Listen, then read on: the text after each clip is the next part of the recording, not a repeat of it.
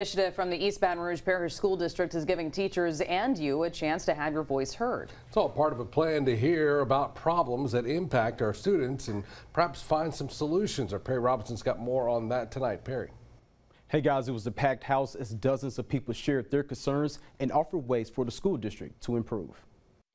There was a clear message tonight from the parents at Glasgow Middle School. Next school year, I need help from y'all. The plea came in the middle of a special meeting between parents, teachers, and school leaders about some of their concerns within the school district.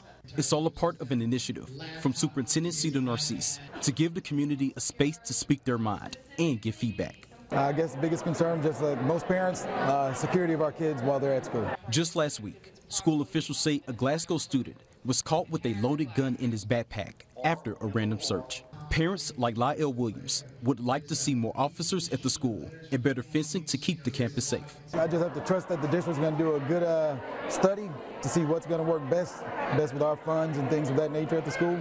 So I can't really give any opinions. I'm not a security expert, but I just trust that they're going to make the right decisions. Superintendent Narcisse told parents the district is limited to certain resources, but they are actively working on a strategy to provide the safest environment possible for every student. Transparency equals trust, and the more that families feel confident that you are supporting and being consistent and working through with them on solving issues, the better it is. Parents also discussed ongoing issues around bus transportation and staffing across the district. Narcisse says the meeting gave his team new insight into how they can approach some of these issues. My goal is to make sure that they see that we're actually enacting on making a change that they recommended, so they feel like, it's a part of our community together as we improve our school system. Narcisse says this will take time, and it will take everyone to put the district on a path to success. It's a collective village that's moving the work for children, and as we facilitate together to do that, that's how our school system will improve.